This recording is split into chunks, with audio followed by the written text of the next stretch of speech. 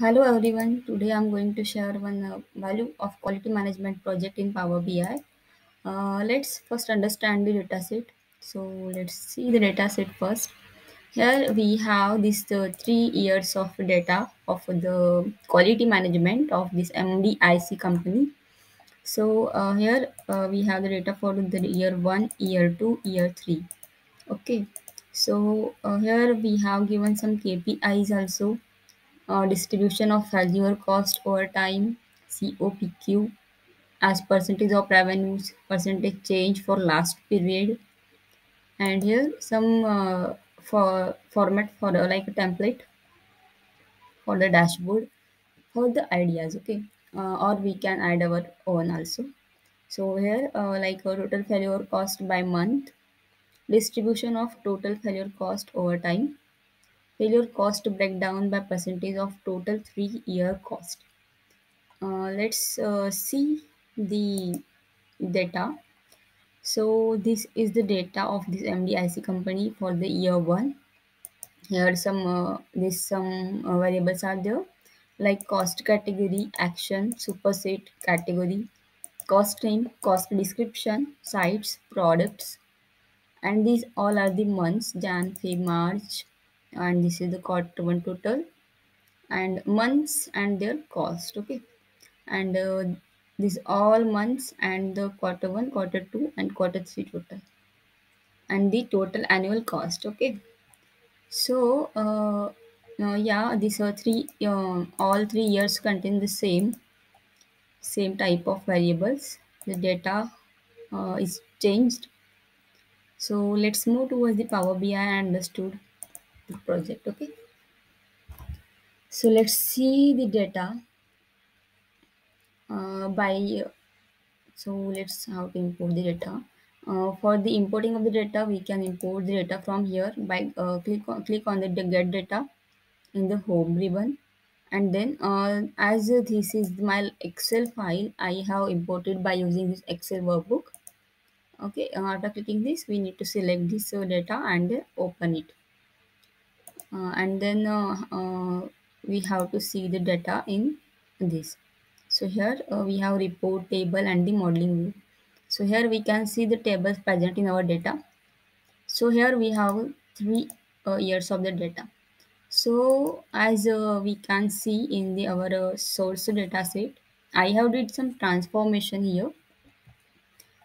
Uh, like see here, I have added the months column, and here I have merged all the months and the cost. Okay, so here we can see we have a different months in the different columns. So I combined them and I put it in the same column. The next is the cost and the month. This is the cost for this all the months. I have did this transformation for all the sheets, like all the data of year 1, year 2. We can see for year 2 I have did this. I have changed the data types wherever I required. You can see this is the cost and this is the months all together. Okay, and then for year 3 I have did the same. So I have did this all transformation in the Power BI Power Query only. So there are so many ETL tools. We can use that also, or we can do in Excel also. But I have did in Power Query. So here I also combine this months and the cost. Okay. The thing I have to do for this only, I did the unpivoting of the columns. Like I selected this these all the columns of the months, and then I did unpivot of the columns in the Power Query. Okay, so let's see the dashboard.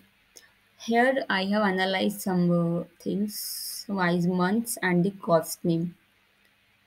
So here in this slicer, this is the slicer we can take from this visualization pane, and here it is the slicer. And in this slicer, we have to add the column like one field. So I have added the months so that we can see the data as per the months. if required. And this is the slicer for the cost name. So we can see the dashboard as per the cost name also. Okay. And this chart shows the this is the clustered bar chart. From here I have taken, and here I have analyzed the cost by months and the product. So we can see the data by months and the product. So here the in the legend I have added the product. So here one, two, three products are there, and this fourth products is contains the all the product in one. Okay, so we can see in the January we are having the more number of products and their cost, like cost by the products and the months. In the January we have maximum number of cost by the products. We can analyze likewise for the all months. Okay. And the next these quarter one, quarter two, quarter three, and quarter four amounts are there. So I have added it by these cards. I have taken the cards from this visualization page, and here I have added the this quarter one, quarter two total from the data set. Okay. Next is the cost by cost name. So we can see this is the pie chart from this visualization page, and here I have analyzed the cost name by their cost. So we can see we are having the more number of more maximum of these cost is by cost name, or even can sorting. We can here move our mouse here, and you can see the cost name is rework and sorting at the company's manufacturing facilities. This is costing the 19.95 percentage. Okay. And next is the this donut chart. Okay, so here we can see the cost by superset. So there are some supersets also. We can see maximum number of cost by superset is having the internal failure cost. Okay, this is the 51 percentage. Next chart is showing is the cost by months and the sites. So there are some sites also. Sites are plant 1, plant 2, plant 3, plant 4, plant 5, and these all are the combined plants, meaning total. So we can see we are having the more number of the plants in the January month. Cost of the plants, cost of the sites in the January month, and the less in the December. And here we added the cost by category. So here we can see the cost is more from the complaints category, 35.6 percentage. Let's move towards the second year. Here also the uh, same type of the data is here, like column wise is the same but value is changed.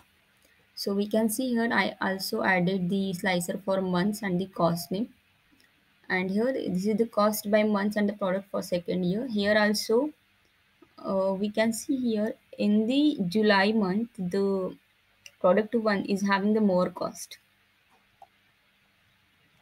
right? And likewise we can analyze this for all the months. Second one is the total annual cost by sites. So this is the pie chart, and here we can see the plant 3. Plant 3 is having the more cost by others. These are all are the amounts for quarter 1, quarter 2, quarter 3, and quarter 4 for the second year. This is the cost by action. So there are two types of action: reactive and the proactive.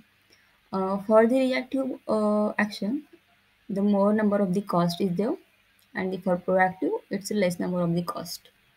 Okay. We can see this next cost by superset for the second year. This is the donut chart from taken from here.